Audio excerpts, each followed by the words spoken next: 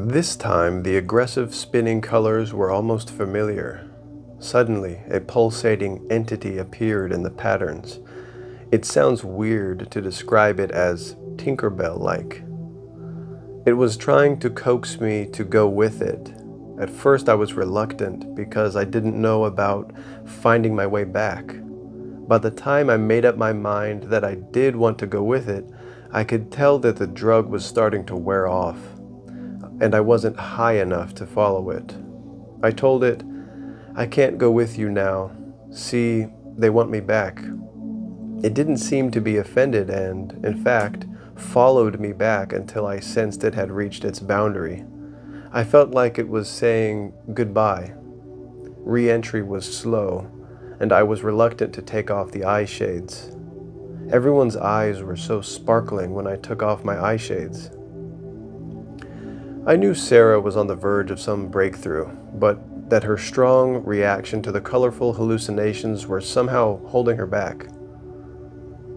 Can you stop short of contact with the colors? You can't help seeing them, but can you stop yourself from responding to them? She asked, "Is it best to hope and intend for something, like to see that little pulsating, shining creature again?" The best is to have no intention. If you intend something and it doesn't happen, you'll bump against it. You'll react against it. Just feel your body lying in bed and try and empty your mind. She nodded, and we all paused to look out the window, remarking on the beauty of the Thunderheads building in the spring sky. Sara looked exhausted. Dose number 3. I realized what Rick said was true, that the most intense part of each trip was spent tangled up in these colors. This time I quickly blasted through to the other side. I was in a void of darkness. Suddenly, beings appeared. They were cloaked, like silhouettes. They were glad to see me. They indicated that they had had contact with me as an individual before. They seemed pleased that we had discovered this technology. I felt like a spiritual seeker who had gotten too far off course and, instead of encountering the spirit world, overshot my destination and ended up on another planet. They wanted to learn more about our physical bodies. They told me humans exist on many levels. I needed to reconnect with my body in time for the blood pressure check and blood sampling. It was as if they, rather than Laura, were collecting the information, and they appreciated my doing it for them. Somehow we had something in common. They told me to embrace peace. I could feel myself begin to slip away from them as the drug wore off. As I started to come down, I saw these things from their world that I really can't describe. I thought of how the South Pacific natives could see only Captain Cook's small boats and not his big ships until they actually climbed on board and touched them. The re-entry was very difficult. I felt sort of lost, but I sensed a tractor beam of Kevin's love and followed it in. My notes state that Sara got up to use the bathroom. Upon returning, she said, "I'm tired, but I'm ready for the 4th dose." "This is the last dose. You can really go for it." Kevin added, "Make sure you return." At 5 minutes, her blood pressure and heart rate went up higher than they had all morning, even compared to her 2-minute reading, when people's responses are usually greatest. She obviously was exerting herself, but at what? We would find out only later. At 10 minutes, my records indicate that she murmured, "We have things we can offer you too. Spirituality." "Okay, hurry up. Right there. Right there. I did it for you. There, you can go out." Sara's notes from dose number 4. I went directly into deep space. They knew I was coming back, and they were ready for me. They told me there were many things they could share with us when we learn how to make more extended contact. Again, they wanted something from me, not just physical information. They were interested in emotions and feelings. I told them, we have something we can give you, spirituality. I guess what I really meant was love. I tried to figure out how to do this. I felt a tremendous energy, brilliant pink light with white edges, building on my left side. I knew it was spiritual energy and love. They were on my right, so I reached out my hand across the universe and prepared to be a bridge. I let this energy pass through me to them. I said something like, "See, there, I did it for you. You have it." They were grateful. I was coming down off the DMT, losing altitude. I would have to go back. I was a little disappointed that experience was spent giving when what I wanted was spiritual enlightenment. Should I have asked for something to take back first? I guess I don't feel comfortable in my role as an earthly spiritual emissary, but I did my best. I always knew we weren't alone in the universe. I thought that the only way to encounter them is with bright lights and flying saucers in outer space. It never occurred to me to actually encounter them in our own inner space. I thought the only things we could encounter were things in our own personal sphere of archetypes and mythology. I expected spirit guides and angels, not alien life forms. My own notes add this little exchange toward the end of her session. I saw some equipment or something, sticks with teardrops coming out of them. It looked like machinery. It may have been machinery. Sara's notes describe her state of mind after these sessions. It's difficult to sort through all this. Was it real? It certainly seemed real, but so do dreams when they are happening. But there was something about this that was different from a dream, even the lucid dreams I sometimes have. Were there really other life forms out there? Did I really send them the power of love and spirituality? Even more disturbing, did they somehow mark me? Are they watching me somehow? It makes me feel a little crazy and very confused. Even worse, I feel very isolated in my experience. How can anyone except someone who has been there understand? Maybe this stuff did make me go nuts. I know it sure changed my life. Now, what am I going to do with it? How do I keep something this big inside? I was not at all familiar with the alien abduction literature before beginning the DMT study. Neither were many of our volunteers.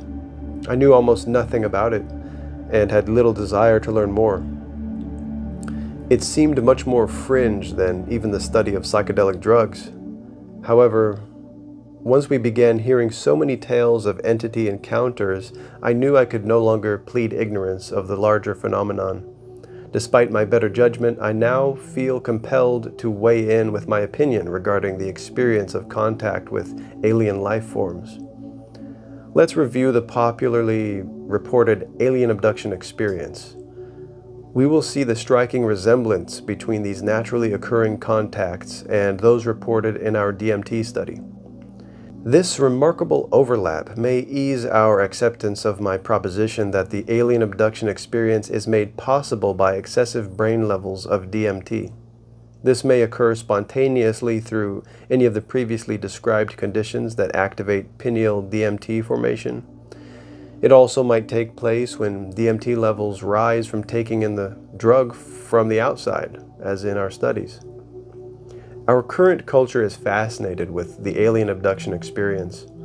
Psychiatrist John Mack has published many reports from abductees, people whom he now calls experiencers, in his books, Abduction and Passport to the Cosmos.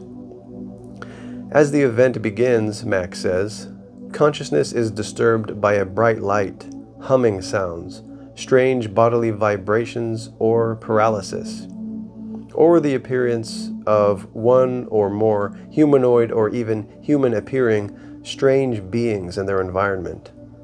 Mack emphasizes the sense of high-frequency vibrations many abductees report, which may cause them to feel as if they are coming apart at the molecular level.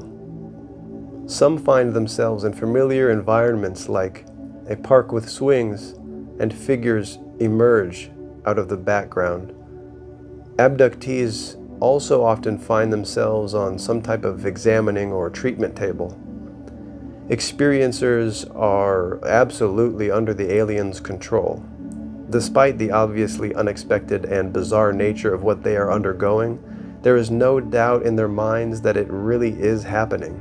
Thus, they describe their experiences as more real than real. Varying degrees of anxiety occur in this preliminary stage, especially if it feels as if one's consciousness is separating from the body. For many, the experience of fear is by itself somehow transformative. Letting go into the terror seems to change the nature of the experience from negative to positive. The individual may float or otherwise make their way into a curved enclosure that appears to contain computer-like and other technical equipment. Once the person arrives, strange beings are seen busily moving around, doing tasks the experiencers do not really understand. Abductees commonly report seeing energy-filled tunnels and cylinders of light in these environments. The typical alien looks like the ones portrayed commonly in the media. Large head, skinny body, big eyes, small or no mouth, gray skin.